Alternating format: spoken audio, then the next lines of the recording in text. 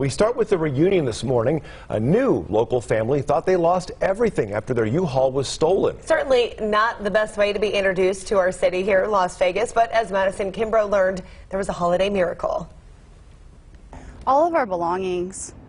From the move? From the move, everything, our whole life, just left in there and someone took it.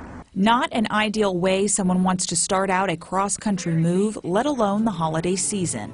Melissa Baer, her husband Adam, and their 6 children moved from Maine to Las Vegas just last week for a fresh start. But then woke up on November 21st to their U-Haul truck and SUV gone from where they parked it alongside Rochelle Avenue. All of the sentimental things that were in there.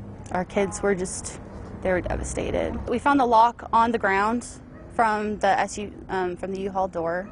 Someone just popped it out and just drove off with everything.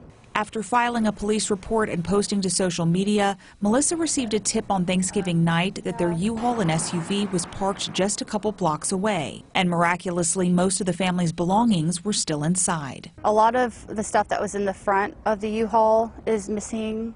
I'm just thankful that what was in the back, it was my kids' belongings, most of them in the back. And the sentimental things were in the back and they weren't touched. As for insurance, the Baer family had what was offered to them through U-Haul, but that only covers the U-Haul itself and none of their personal belongings. And overall, while they are beyond grateful they got most of their personal items back, this whole ordeal has them rethinking how they would handle a move like this in the future. I wish we would have done more. I wish we would have had our own GPS, our own alarm, maybe put a boot on the wheel. I wish we would have done more to prevent this from happening, because the U-Haul was way too easy to break into and steal.